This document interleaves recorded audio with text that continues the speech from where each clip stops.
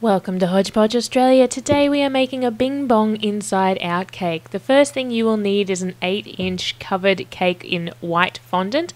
I have handmade a Bing Bong ornament for the top, and I'm just going to show you how to do the stripes on the side.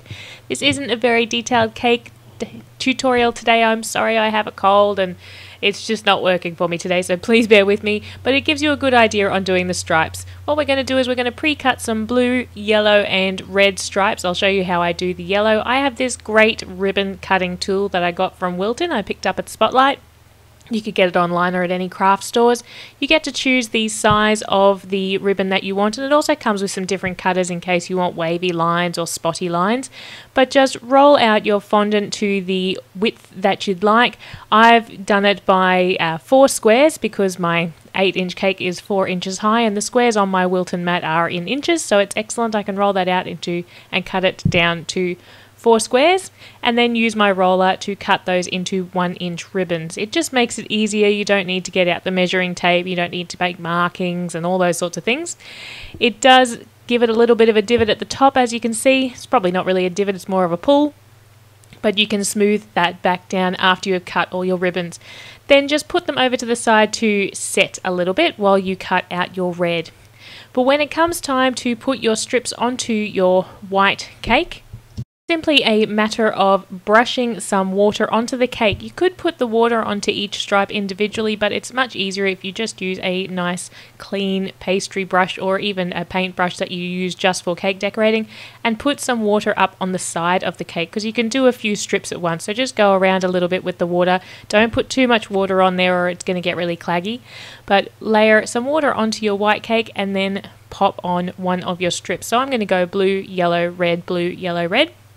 I'll just show you how I do the yellow because it's all exactly the same over and over again until you've covered the whole cake. Pop that yellow on and straighten it off. So you want those sides to join in together. You want the yellow and the blue to be nice and flush, and you don't want that little bit. I will fix it. So just push that over so that it's nice and flush with the blue, and then continue on with your pattern all the way around the outside of your cake. If you have a little gap left over, I always find it's better to start at the back of the cake, because if you don't have widths that end up joining right up, like it should have been maybe 1.2 inches, although I don't work in inches, so that's probably still going to be too big. But if you have a little bit left over, just cut the colour that is about to match up and fill in the blanks.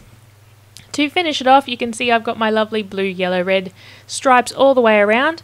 I'm going to use just a little bit of royal icing in this lovely little writing pen. Oh, too much, take a little bit off, which is fine.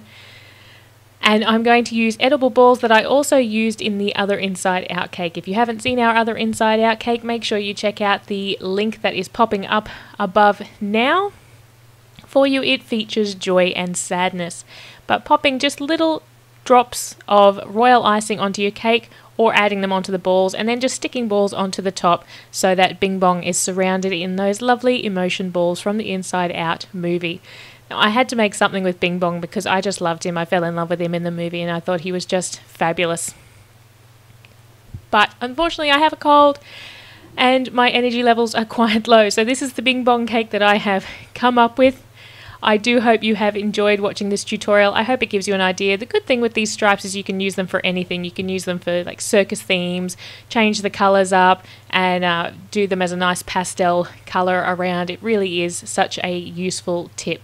But there is the Bing Bong Inside Out cake. If you would like to see how I made my Bing Bong, leave a message in the comments below and I'll try to put a video together showing you how I have created him.